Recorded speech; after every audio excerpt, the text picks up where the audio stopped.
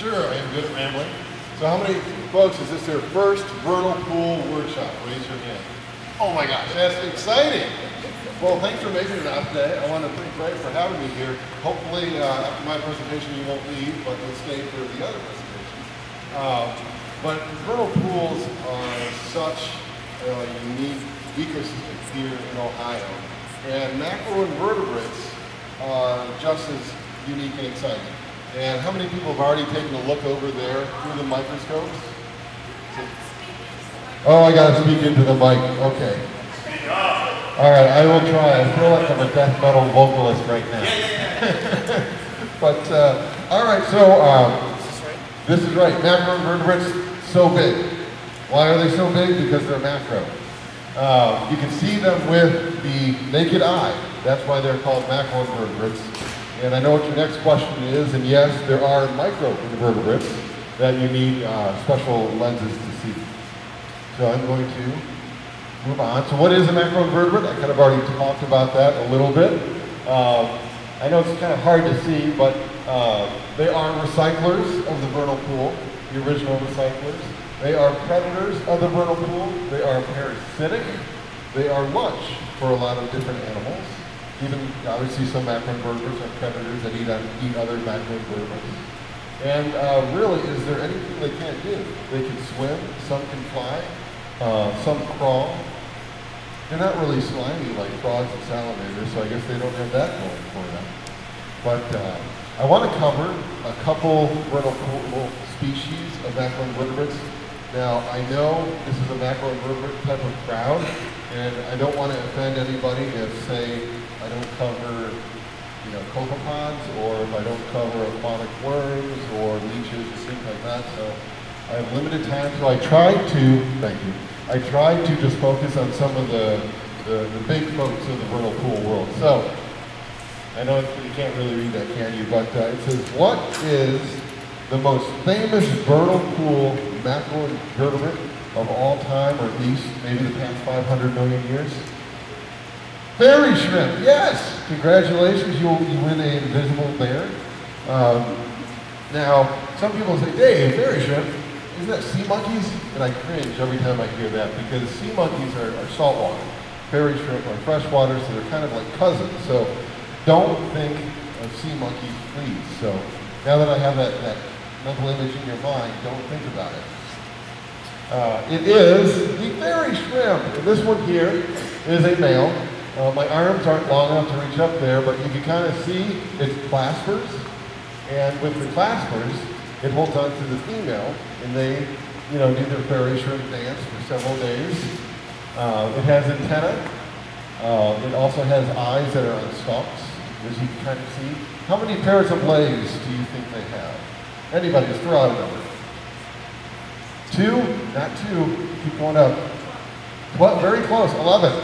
11 pairs of legs. Yeah, and it's really cool because they use the bottom, when they get to the adult stage, they use the bottom legs to really propel themselves, and that kind of creates a current. They swim upside down, by the way, and then that kind of passes the food up to their mouth. So they hold on to the female, and the female lets them hold on for a couple days, several days actually, and then copulation is actually only a matter of minutes, and then the male's out of there, and then the male dies. And but the female is still, she's still around kicking. This is a close-up of the male's claspers, like over there on the left, and over there you can kind of see, they almost look like a walrus. That's what it kind of reminds me of when I take a look at it. And they are attracted to light. So when you go out at nighttime to a vernal pool, an easy way to find out if there's fairy shrimp in a vernal pool, turn your flashlight on, kind of crouch down over the water, and just hold it there for a minute or two, and they're drawn to the light. After you draw them to the light, Dave, you still need to project to the back of the room. I'm sorry. Sorry, thank you. Bad acoustics here. Okay, so they're drawn to the light. They're drawn to the light, so when you see them, you can scoop them up in like an observation tray. You can put them under a microscope, things like that, and put them back. So from the fairy shrimp's perspective, it's telling its fairy shrimp friends that there's this bright light that came down, and I stared at it, and then I got sucked up, and then I was poked and prodded, and then I was put back. The only difference between a fairy shrimp saying that and a human is the fairy shrimp doesn't drink alcohol, it doesn't smell like alcohol. I know, you didn't expect this type of macroinvertebrate humor this early in the morning, did you?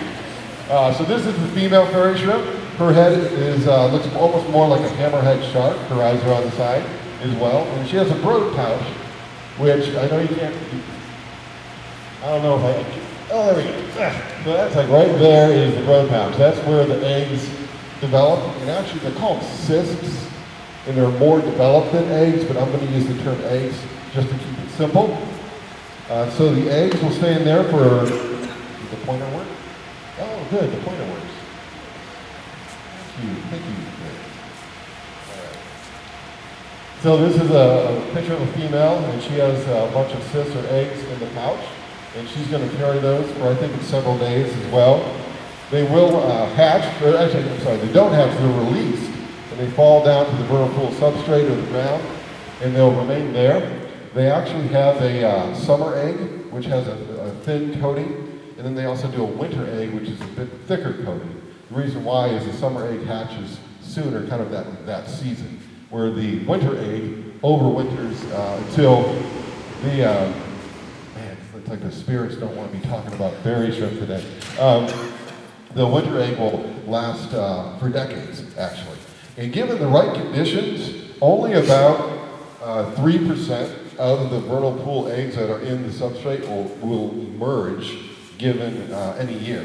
It's kind of like an evolutionary technique, so if we get a warm spell and they all jump out like, hey, we're here, and then we get a cold spell and all the water freezes and then they all die and there's no more fairy shrimp in that vernal pool. So it kind of protects them against that. This is a baby fairy shrimp. I told you it's haunted. So this is, and I know it's not the technical term, baby fairy shrimp, but I just use it anyway. It's Napoli's, and this is one of what they kind of look like when they first emerge. So this one is really young, and this one's a little bit older, this one's a little bit older, you can see all the legs. When they're this little, they actually use their antenna and kind of like their arms up here to propel themselves through the water until their legs fully develop.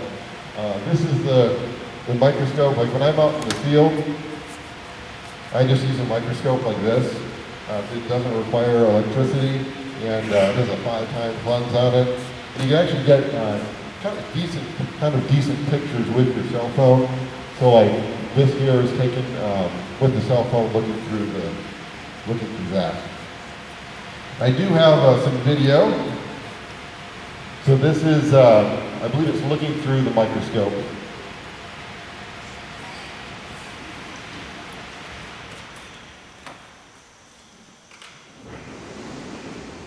So that's kind of the fairy shrimp looking through the microscope. This is the adult fairy shrimp. And I still haven't figured out what the fairy shrimp's call is. So they kind of appear, they're called fairy shrimp. One reason is they look like shrimp. And then the fairy part is because they kind of emerge out of nowhere. Even if you have an ice-covered vernal pool, they could be motoring around and swimming around underneath that, so long as there's water. And this is a female fairy shrimp. And I think this one I have a female, and then later on is the male. And the male one I kind of slowed down so you can kind of see how slow or how fast arms go.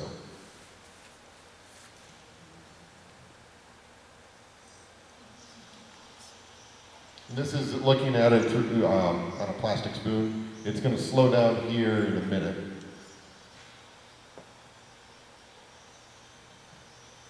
So it's very mesmerizing to be out there and kind of see that going on. It's just really cool.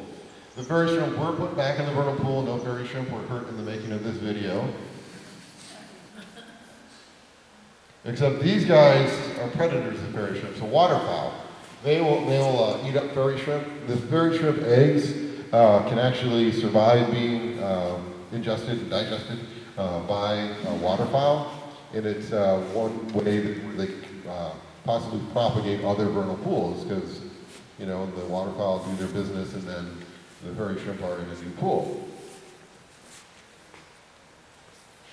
Okay, so this is kind of all of the information that I just talked about on here. So I could have these, if you all want the presentation later on, I could send it to OWA to post or to hand out to folks.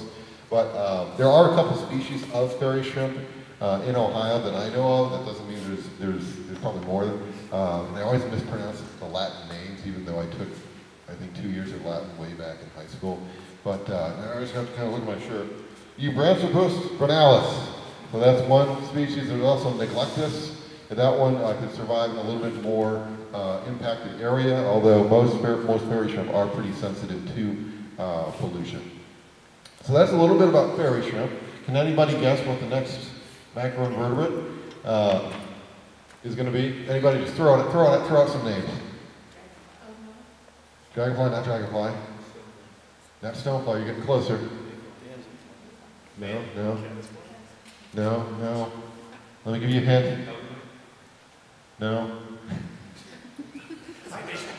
No, not that phantom. It's the phantom midge.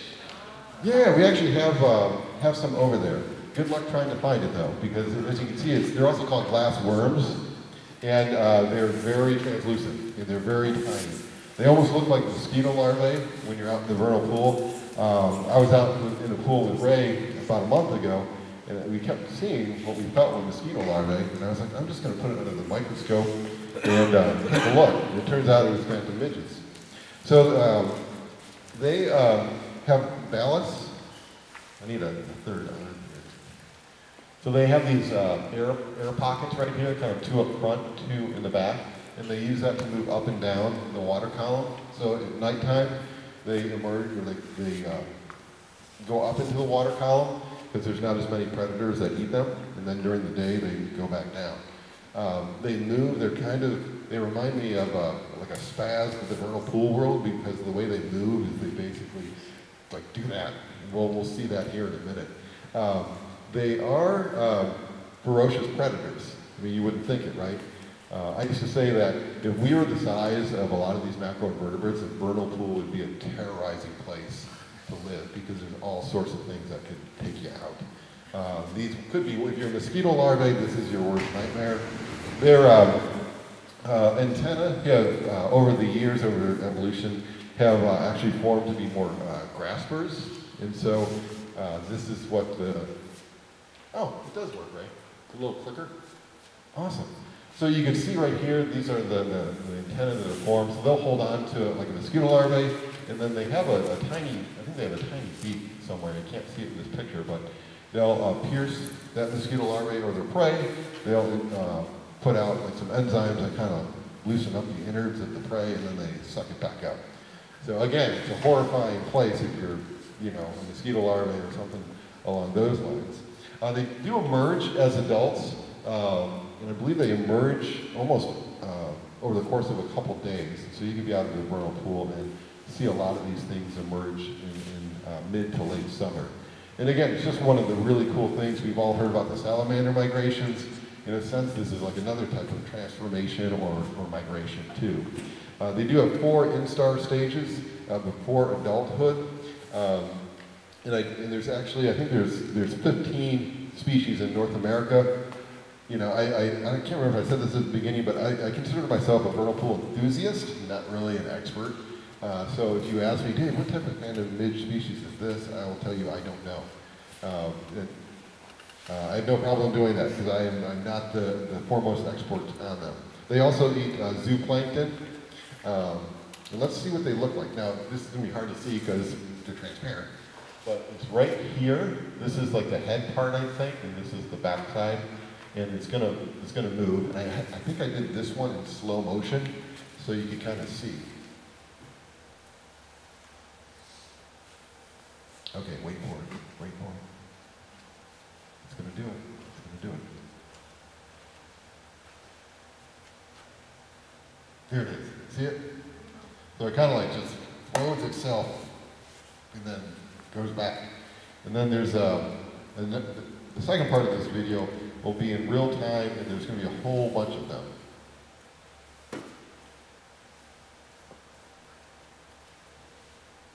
All right, so this one's kind of hard to see. Just ignore those keepers. This is a macro talk, not an amphibian talk. I know it's hard to see, but all these little things right here, those are phantom midges. And so it was really cool. It was just like, the more I shined the light in, it was like the more I drew them to there. And I'm sure it's probably because I'm drawing some of their prey to the light and they're following the prey. This is a close-up of a phantom midge, and this, again, this is looking through the microscope and using my cell phone. One thing I learned, like with a cell phone, you put the camera setting on and kind of zoom in a little bit before you put it over the lens of the microscope, and you can get pretty good pictures. And this is slowed down. You see they have kind of little hairs or filaments on the side too.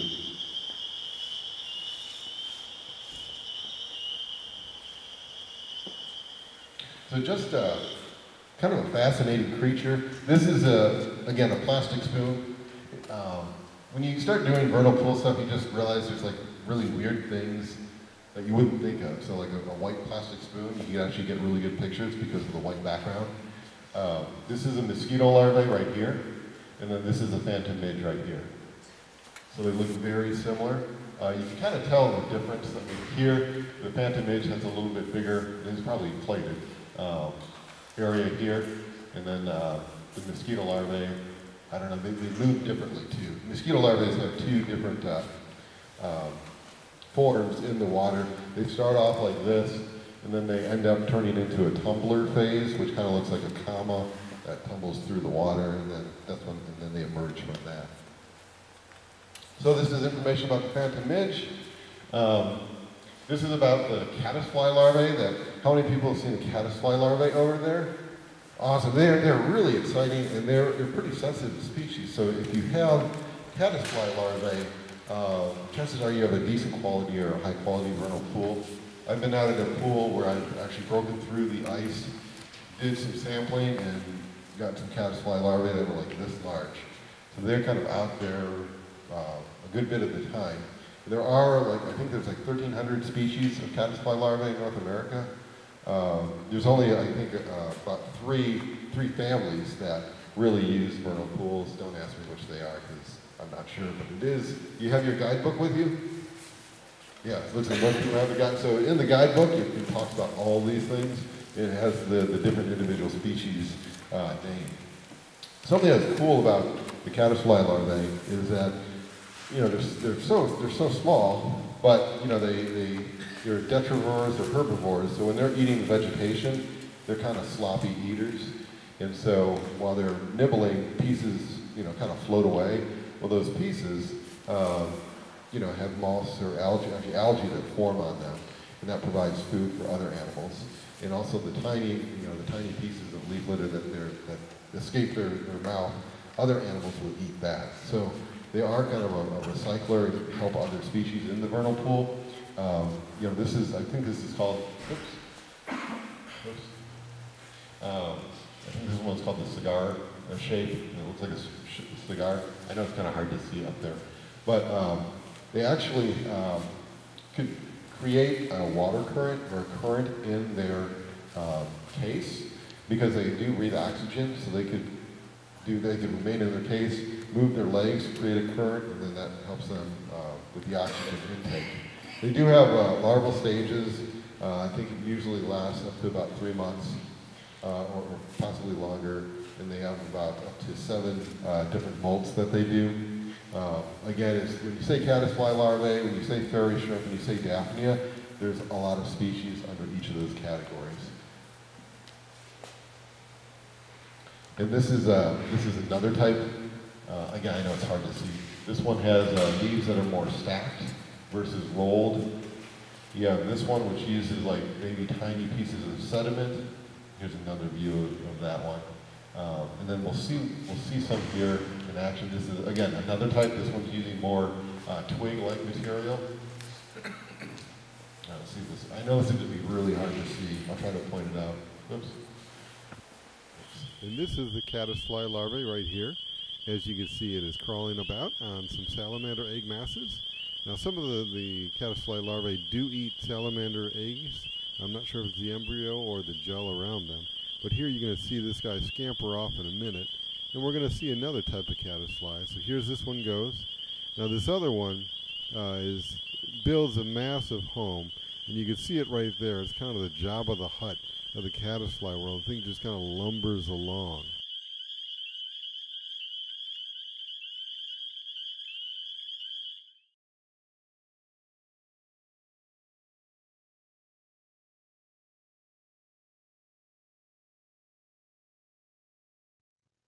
So what is one of the most numerous and early risers in the vernal pool season?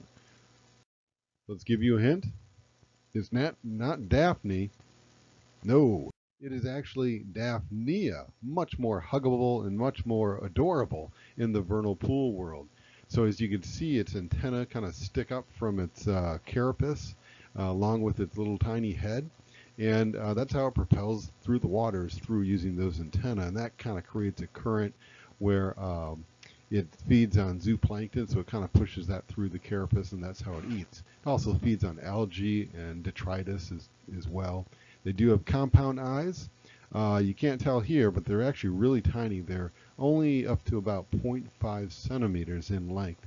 And as you can see, the carapace covers most of the body.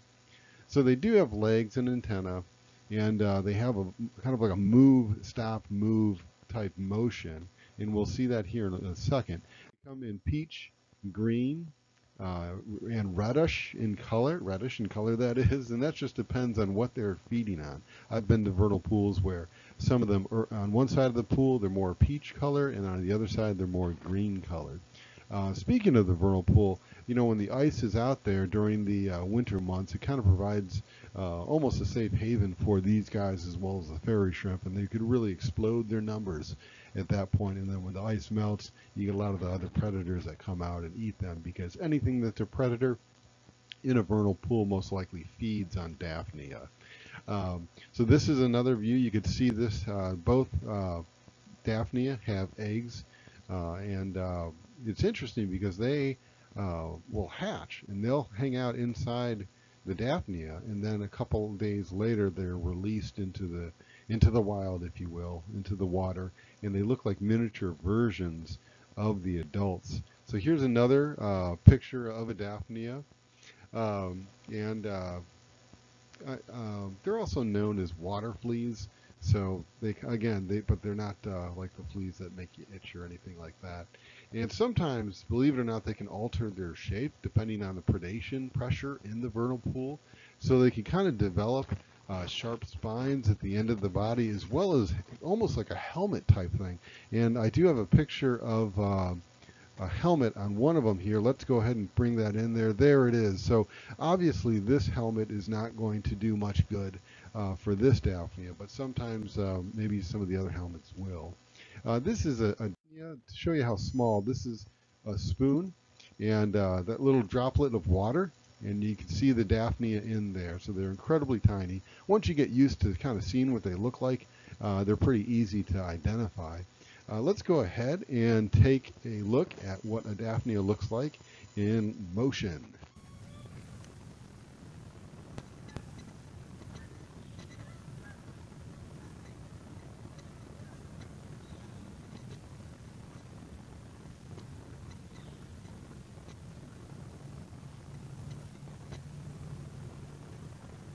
As you can see, it's pretty cool, pretty fascinating. This is out at a vernal pool, and look how many daphnia there are. Now, hopefully this doesn't freak you out, because they're totally harmless to people, and they're actually really good for the environment. But you could have millions of them swimming around in a vernal pool at any given time. Although when the predators come out, their numbers will shrink drastically. So it is one of those things where it's a predator-prey type relationship. So this is kind of what I mentioned here, again, so you can kind of see all that. Now, I only covered some macroinvertebrates, a ton other macroinvertebrates that are out there. Even this isn't all of them, but this kind of gives you an idea of, if you're out at a vernal pool, chances are you'll see at least some of these, if not all of these, in a healthy vernal pool. So I do want to thank you for listening, and that's me. And if you want to contact me, that's where you can contact me at. And check out my website at vernalpoolguy.org. That's where I post my vernal pool expeditions and adventures.